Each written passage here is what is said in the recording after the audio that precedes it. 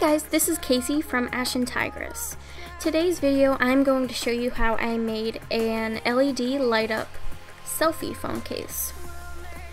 Personally, I made mine from scratch using hot glue, so a hot glue phone case, and some LEDs, but you can totally skip the hot glue part and just go ahead and glue your LEDs onto your phone, and I'll show you how to do that later.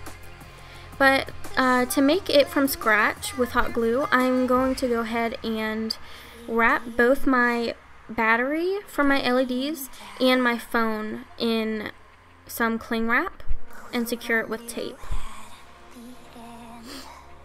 And as you can see here, I'm going to go ahead and tape my battery onto my phone. Just like that. And if you are making yours, if you're making one from scratch, you want to go ahead and make sure that any buttons or charger ports that are on your LED battery are where you would like them to be placed. So we're kind of making like basically a mold or what have you. Then I'm just cutting my LEDs down to size on the little snip lines.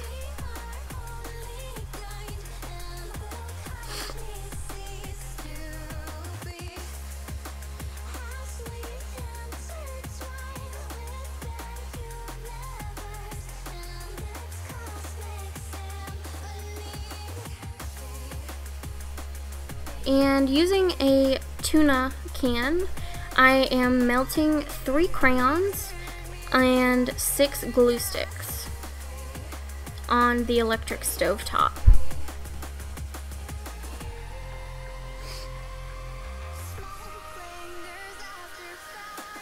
Once melted, I took a tool to help me hold it and then spread it out all over on top of my phone and battery. If you are thinking about doing this yourself, please use extreme caution and don't do this on a really important or expensive phone, just as a precaution, because this is very hot. But as I'll show you in a minute or so, that my phone was totally fine afterwards and turned on. But I'm just showing you kind of how I did it, and this is what worked for me. I'm just cutting away all the excess and trimming it and taking out the phone from the cling wrap and all that jazz. Pretty straightforward.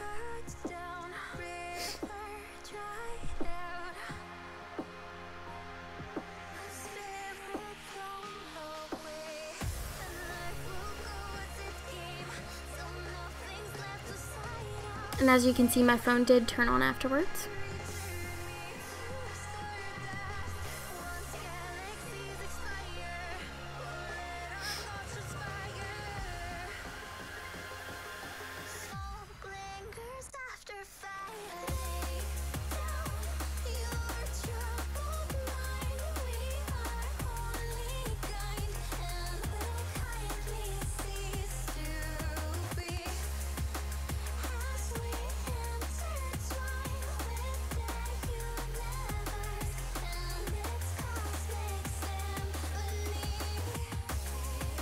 So, as you might have noticed, I did not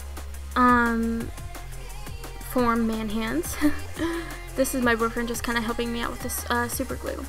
I do recommend gel super glue for this part because it's a little bit easier to work with. But basically what I'm doing is just taking that phone case backing that we made with hot glue and gluing the LEDs onto it. I had to wait about an hour on each side for it to secure properly. So that's just what I'm showing you here.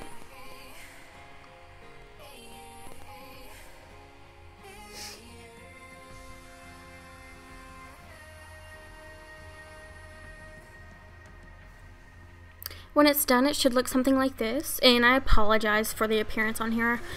If you knew what this phone case went through as far as experiment-wise, you would be amazed. I'm just showing you the LED kind of little wires, and before you go ahead and glue or secure them into your battery, you want to make sure that you test it first and make sure it comes on. And then once that was done, I put a little dot of glue on there just to make sure the wires stay in there. And I didn't have any issues with this. My light still turned on afterwards and everything, so.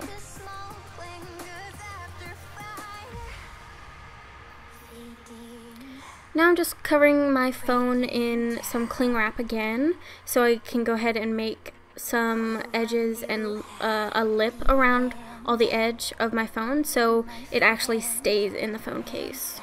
And it kind of makes it a little bit more streamlined and looks a little bit nicer this way as well.